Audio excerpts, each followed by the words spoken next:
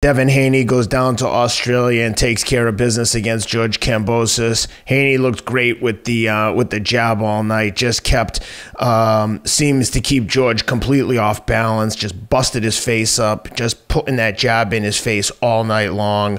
Dying to hear your thoughts on this one. We haven't discussed yet. So how'd you like it? The only thing I would add to that description, right on the money.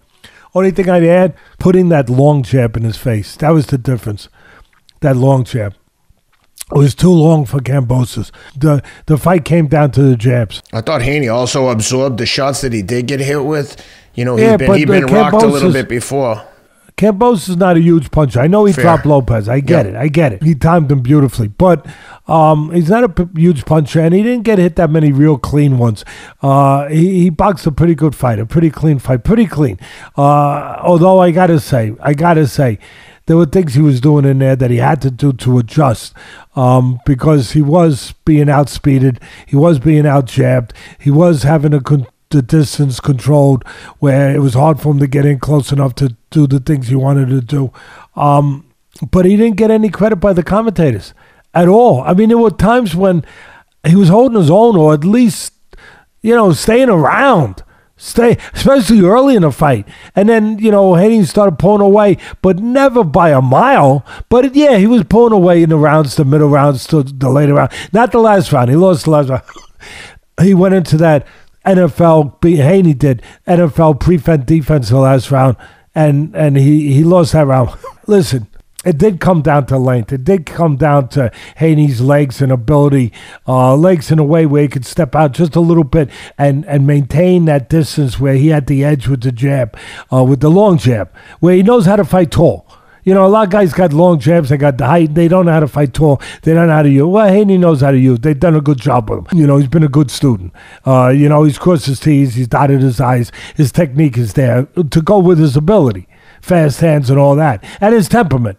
He's a classic boxer. He's a classic pretty boxer. He really is. He's a textbook boxer. When he's got his way, when things are going right, when he's, when all the pistons are hitting right for him, he's on the outside, controlling range, that long jab, looking to set up the counter hook of the right hand. If you try to get in, you try to close the gap, he's going to look to counter, make it very hard to close that gap on him. And he's going to control the outside. He's going to own the outside. That's his real estate. That's where he sets his tent up.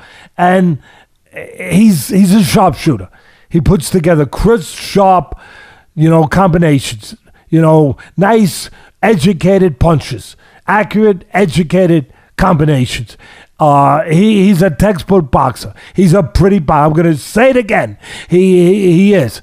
But sometimes he'll stand a little straight. Sometimes he'll go back a little straight back. And you know what? In those spots, those were the spots where Kambosos had to be better, had to hit on in order to really have a chance to pull off the upset, even though he was the champion with four belts. Of course, Haney had some kind of belt too from the same, one of the same organizations. I guess Kambosos had the super duper version, and Haney had the Marshall, the Dick Tracy, Deputy Marshal one, like we used to get in the Cracker Jack boxes. Remember that? Yeah. You get the thing. You get the deputy badge or the. I actually feel bad for Haney because they made. You get the junior deputy badge. You ever get a junior deputy badge? Yeah, of course. Go ahead. I'm sorry. They elevated Loma to the franchise champ, whatever the hell that is, and they gave Haney the regular WBC title. And I feel bad for Haney because he didn't really do anything wrong, but he was the email champ until this fight, until he was able to he earned it. Listen, he goes across the sea, he goes across he goes all the way down under. He goes all the way halfway across the world, whatever. He goes down under and he gets the 4 belts. So now he's got 4.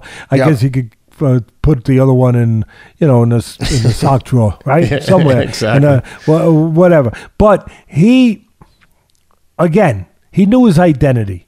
I always talk about a fighter has to know his identity, has to know his strengths and weaknesses. You know, kind of like the Dirty Harry movies with Clint Eastwood. Rob, see if you could get that up. I didn't give you a heads up on this one, but I just thought of it spontaneously. I'm sorry.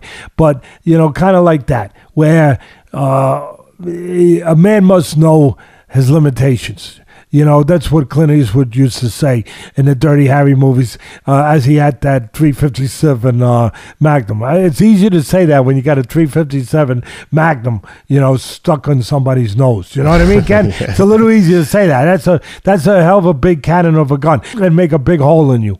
But what...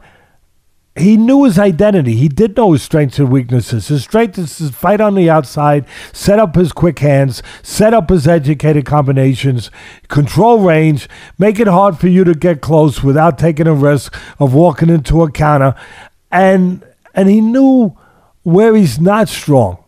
On the inside so much where maybe Kambosos could have had a better shot to even to fight up a little bit more. Where he got inside...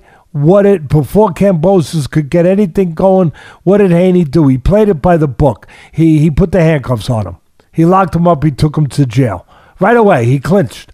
And it was smart. It was smart. He did it by the book. It was smart. He knew that that's not his place. His place is on the outside. So he stayed on the outside. He played it by the book. Not an exciting fight, but a very efficient, effective fight. And again, I'm going to go back to what I started with.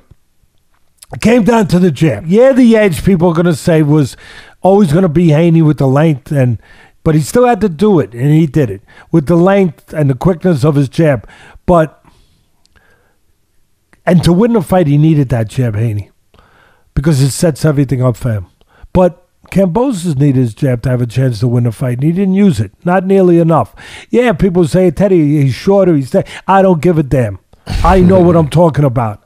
Mike Tyson out-jabbed a lot of tall guys. That's the sweet science. He slipped a little bit to the side. Next thing you know, he's inside the jab. He's catching the guy with the jab, with the guy with the longer jab is missing. He didn't stick to his jab enough to at least, I'm not saying he had to out-jab him, but he had to use the jab enough, Kambosos. He had to use the jab enough, Ken, to at least give Haney something to worry about, something to think about. Put bugs on his windshield where he takes away some of his visibility a little bit. You know, just something where he stabilized the outside a little bit, where he didn't allow Haney to dominate that area. And he did. He allowed Haney to pretty much, for the most part, dominate that area. And he needed his jab to stop that. Again, he didn't have to outwork him in that area, but enough. Just enough to stabilize that area where he didn't get dominated in that area. He did not do that. Not enough. All right. Listen, before we wrap up, what do you think is next for Haney? I mean, obviously he's got the rematch. Let's assume he gets through the rematch. I mean, he looked pretty good in this one. Then what do you think? Who do you think he gets next? Loma? You think he gets a crack at Tank? I only want to see those fights. I only want to... Yeah. Once he gets past with his rematch, if he gets past it successfully, I don't want to see these guys, any of them. Whether it's Benavidez, Canelo. Canelo did step up. He lost the fight. So give him all the kudos in the world. But whether it's Charlo, any of them, whether it's Davis, or any of these top guys, elite guys, I don't want to see them fighting B-level guys where you already know, or opponent type guys that, yeah, they have a good record, and yeah, they got this, and yeah, they got that, but yeah, they got no chance to win. They got that too. That too. I don't want to see any of those fights with anyone anymore, with these guys, these elites. Yep. I want to see Haney either in there with Davis, with Garcia, with Loma, with who's the Teofimo Lopez, if he can get himself back on track, get himself together, I want to see him. I don't know if I'm missing anybody there, but I want to see him with one of those champions, former champions, top guys. I don't want to see that other stuff anymore.